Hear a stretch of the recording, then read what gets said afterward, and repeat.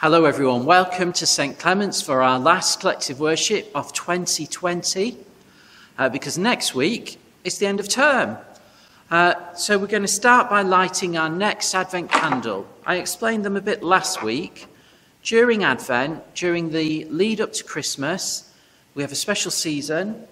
We light one candle each week, much like you might open an Advent calendar every day at home.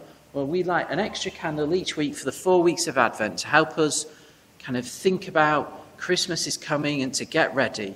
And to kind of remind us that it can be an incredibly busy and exciting time, and we definitely want to have that busyness and excitement of Christmas.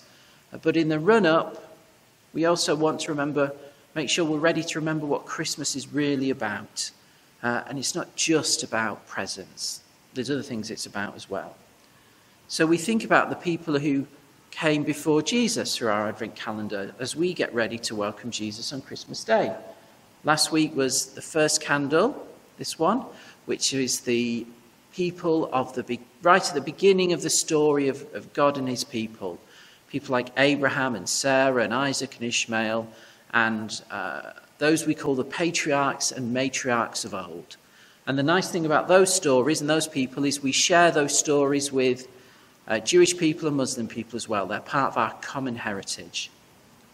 The next one, which I'm going to light now, is for the prophets.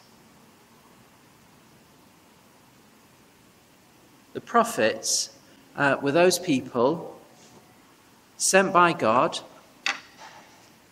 to call his people back to being faithful to him, to remind them of God's ways of love and justice and mercy, and to stop being selfish and self-centered and hurting other people, but to be people of peace and love.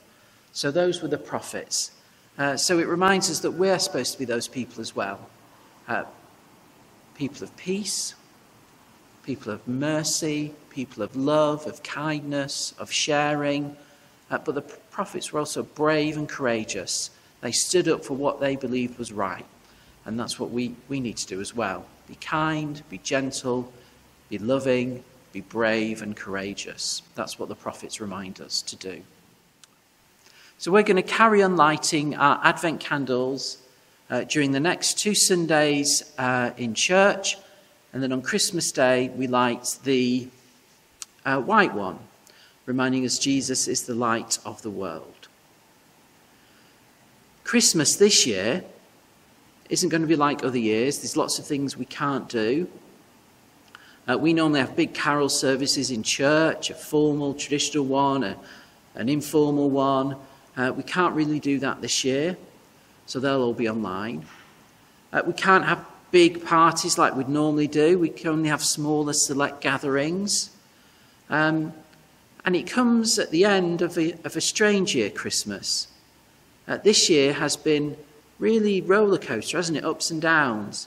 It's had some darker times of worry and sadness when everything changed and we weren't quite sure what was happening. But it's also had times of kind of lightness and amazing things. Some people have been so brave and courageous. Some have been so kind and caring. So loving. So a real mixture as we come to the end of the year, as we come to Christmas.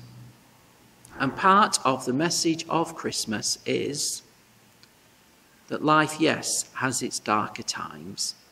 Times when things can be worrying or sad or just tough and we need to push on through.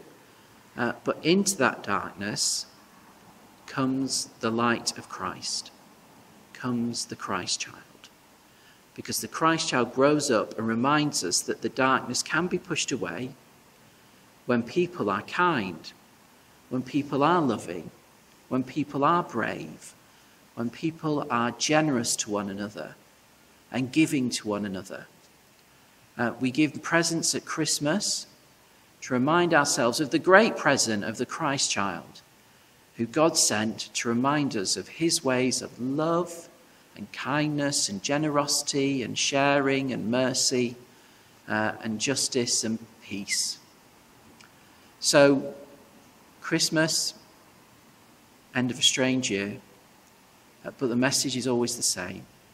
Yes, there will be times in life when things are a bit tough, when it feels a bit dark, but if we can be kind and generous, if we can be a light to other people and ourselves, that darkness gets pushed back. The darkness will always get pushed back. So I'm going to finish this week with a blessing, as it's called, a special prayer, blessing. And then I'm going to show you a little clip from the Christmas tableau on Christmas Eve we're putting on, telling the Christmas story. So first of all, let's pray.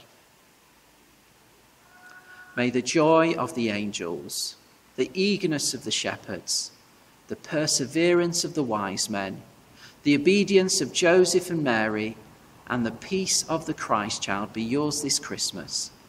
And the blessing of God Almighty, the Father, the Son, and the Holy Spirit be among you and remain with you always.